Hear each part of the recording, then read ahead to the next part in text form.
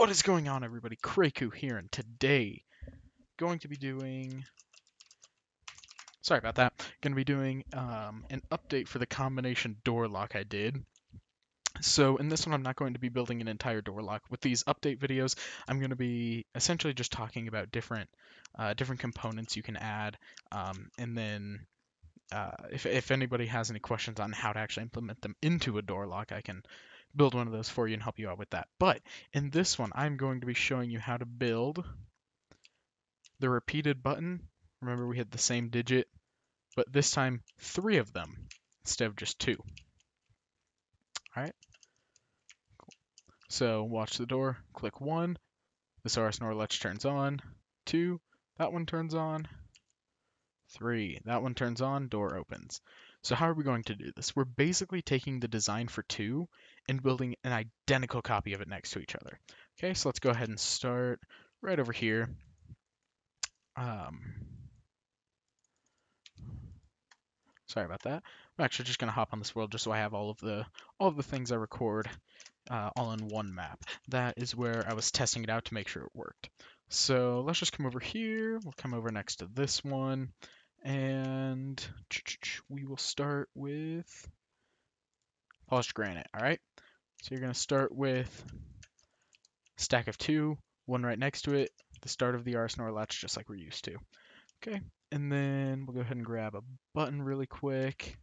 Toss the button on there. All right. Then we'll grab a door, which we'll use as our output. Okay. So what we're going to do is we're going to bring the redstone down 2. We're gonna branch off like we did in 2 different directions, up and to the right, same as last time. All right. And so this first one, we'll bring it out 1 more just to give ourselves a little more room. We're just gonna turn into an RS-NOR latch. So torch, repeater, redstone, block above the torch, and another torch.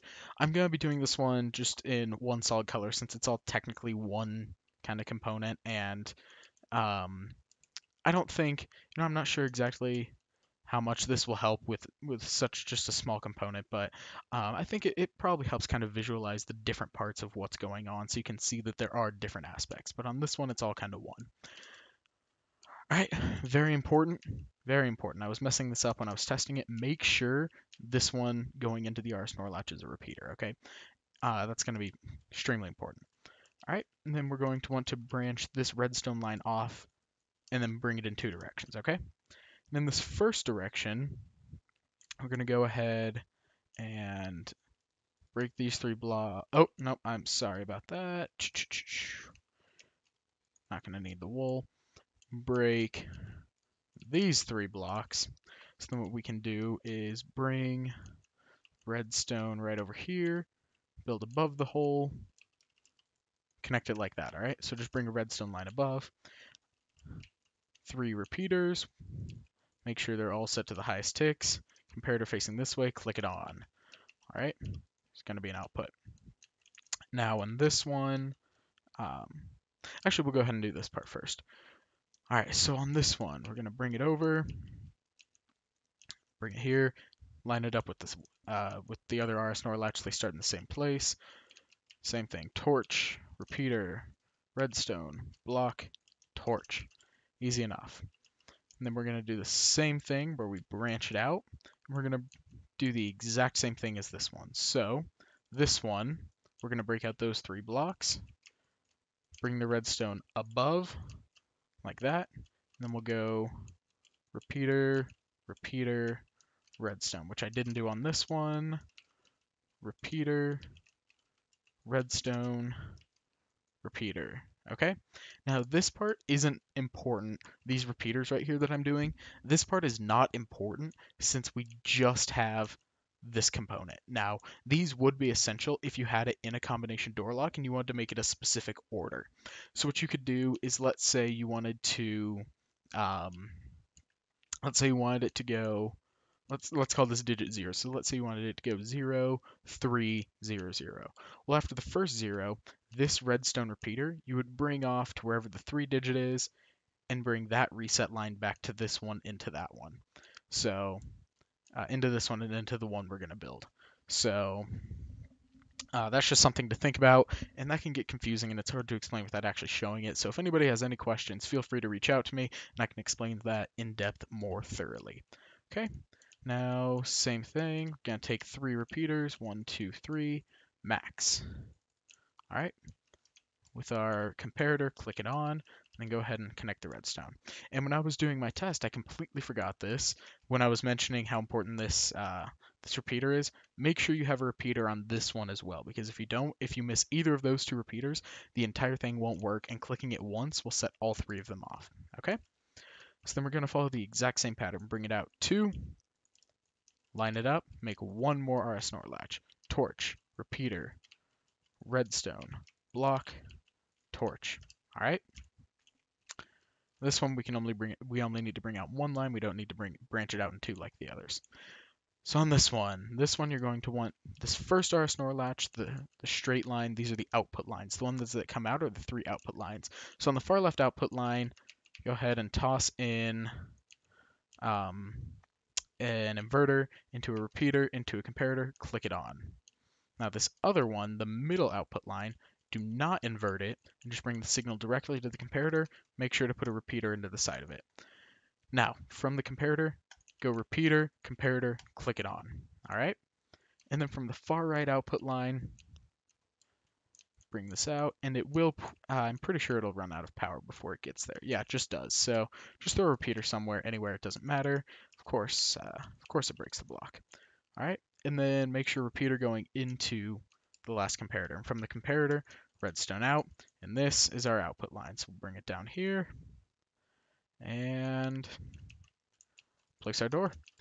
Make sure it works. Click it 1, click it 2, click it 3. All right, so this just ran out of power, so I just need to throw a repeater in. There we go. All right, so just to kind of explain what's going on here, the different moving parts. So we have 1 RS NOR latch, okay? And that RS NOR latch, what this line right here does is it brings a, sorry, something's stuck. There we go. Sorry, my headphone cord got stuck.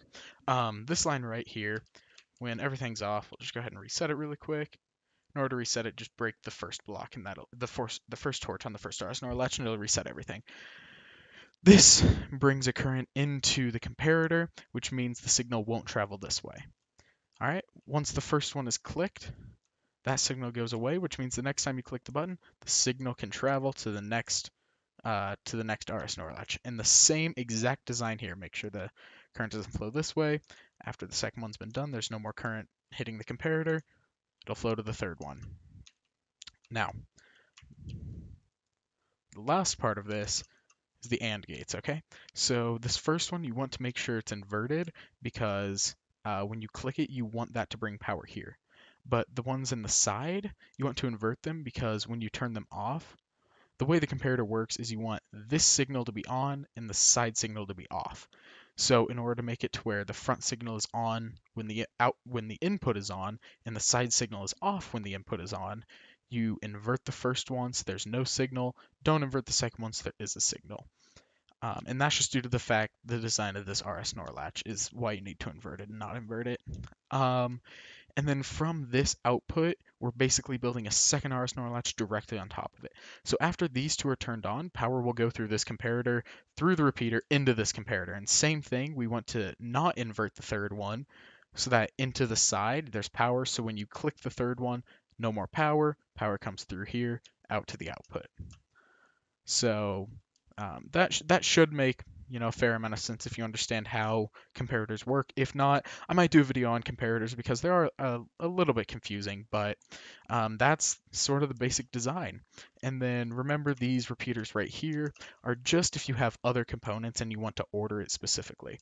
And that you can tell from the design I did.